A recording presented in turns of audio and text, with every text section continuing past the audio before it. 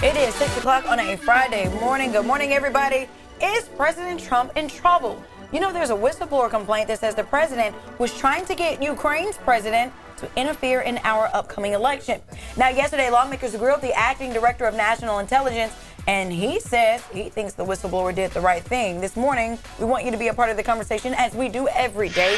So the question is, do you think the president is in trouble? This sounds kind of like the Russia thing, just insert a new country. The president is tweeting. We're monitoring all that. He's angry at CNN this morning, which is no surprise. Yeah. CNN was very active yesterday. When was the last time he was happy with CNN? I think probably in the early 80s when they launched, which was 1980. So it's like, hey, I gotta get something else to watch. Not so much anymore. Okay, Kerry says, yes, the president is in trouble. Here's an interesting one from Bones. If any of the allegations are correct, as the transcript doesn't look good on any level, then he would be in trouble if the Republicans didn't have control of the Senate. Preach. That's the only thing that will keep him afloat unless there's even more evidence that surfaces that even the Republicans can't support. Other than that, we're getting it split down the middle. We love to hear your comments on both sides because that's how we represent. And Bones has been watching because we said that earlier this week about how impeachment works. It's a Republican-controlled Senate. He may not get kicked out of office. I just like his name.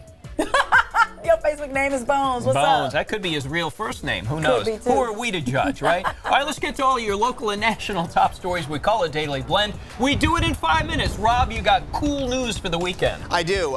You know, this is a Friday, right? It's all about the weekend, and we've got some unsettled weather moving in for sure. Now, if you're in the valley spots, you're hearing that and thinking, oh no, is it going to rain at my house? Is it going to blow my weekend plans? I don't think so. I think at best on Saturday, you might get a stray, brief, very light shower, and that's at best. I think most of us are looking at just some clouds, and that's it. In the mountains, it's a different story, so I'm going to talk about that. First of all, the number one thing that I think you can bet on and count on is that the cool down is happening right now. Temperatures roughly in the 70s and low 80s today. It's just going to be absolutely great. And you can see yesterday, we topped out upper 80s for some of you. It was the low 90s, but it was a huge turnaround from the record heat that we saw in some locations just the day prior. A lot of the changes happened because of the wind, and it's still breezy right now. What we're going to see are temperatures go from the 60s roughly into the 70s and low 80s. It's cooler for a lot of us this morning, but warmer up high, mostly due to the wind. Let me tell you something, folks. In the mountains, it's going to be a mix of rain and snow, and I would say either on Saturday or on Sunday, or maybe even both days, you have to check ahead on the roads because there may be some snow and some momentary chain control. So I'll have more on that and the timing and everything else a little bit later on. Brittany. That is good to know. We'll have to update you throughout the weekend and Monday morning. All right, our traffic team, Jeremy, looking out for you this morning. Take a look at your screen. I have a delicious traffic alert. You're going to see delays for Farm to Fork on Capitol Mall this weekend, and a portion, of course, of the Tower Bridge will shut down on Sunday. That means you'll need to take I Street. And of course, we'll update you throughout the day. Let's talk about traffic. You can see we're still in the green, and green is good, guys. That means everybody, for the most part, is going the speed limit. Let's enjoy it while you can. If you're taking 5 southbound at Sutterville Road, I have a caution flag out for you just because we have some sort of animal running around in the slow lane. So I want to make sure you avoid the slow lane. Traffic is still moving. As we take a look at the other side, Elk Grove, 99 into Sacramento, 18 minutes. No reported issues for you. 5 northbound, we're looking at 68 miles per hour. So the good news is that traffic is moving in Elk Grove. Tracy Triangle, you're up next, Walt. Do you know what the animal is in the No, road? they haven't told me yet. I'm guessing it's a roadrunner. Stop it. You know, there are roadrunners. There are roadrunners in Yolo County, no lie. Just like in the cartoon. True. Brittany looks at me. She gives me that look all the time. Like, okay, this morning investigators are trying to figure out what went wrong when a 28-year-old skydiver veered off course, crashing into a semi on Highway 99 yesterday. It was in a campo between Galt and Lodi. She was part of a group of 7 jumping with a Lodi Parachute Center. As you may know, this facility is no stranger when it comes to deadly incidents. 7 deaths anywhere is concerning to me, but we don't really have jurisdiction over their policies and procedures. Just last October, an experienced skydiver with more than 2,500 jumps died at the Lodi Parachute Center. Up to 18 people are believed to have been killed there since 2000. The owner didn't want to talk on camera last night. He is expected to hold a press conference this morning in about 4 hours. And nearly 18 months later, the investigation into the Stephon Clark shooting is now over. Federal investigators closed their case, saying there was not enough evidence to charge the officers involved in the shooting.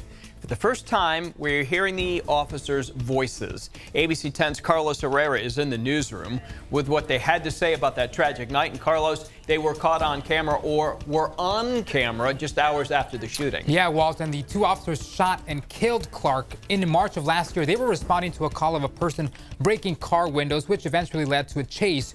Both officers were interviewed just hours after the shooting. They both said they were scared and thought Stephon Clark had a shot at them. During the interview, Officer Terrence Mercadal said he thought he remembered yelling "gun" and got back behind the corner of Clark's grandmother's house for cover. Officer Jared Robinette also mentions he remembers seeing a gun. Here's how they described the moments leading up to the shooting. As soon as I turned the corner, I saw him punched out like that. I remember kneeling down on my left knee and returning fire because I believe we were being fired upon. We saw the subject go down, and we began to give him, kind of verbal commands for us to, for him to show us his hands. He wasn't moving anymore, but we could only see his right hand. His left hand appeared to be kind of tucked in under his body.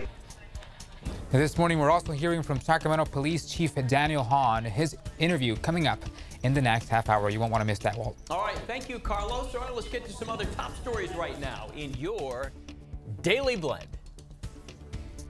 Suicide Awareness Month. An Elk Grove coffee shop, Rescate Coffee, now has a safe space for anyone struggling with thoughts of suicide. The owner, Lad Casillas, who lost his brother Scott to suicide, says it's about starting a conversation. We've got to talk about it. We've got to make it as commonplace as talking about cancer now. You can help raise awareness by taking part in our Out of the Darkness Walk in Sacramento tomorrow morning, starting at 10. Taken from the tarmac, the FBI looking for more than $250,000 stolen at JFK Airport, New York. An armed car was carrying 8 bags of cash being delivered to Miami. One of them didn't make the flight. Police arrested a 40-year-old Delta Airlines worker, Quincy Thorpe, who says he didn't do it. He's denying it. They searched his home, they searched his car, they didn't find anything. Ending homelessness. Governor Newsom just signed 13 new laws giving cities and towns more power to fight the homelessness crisis.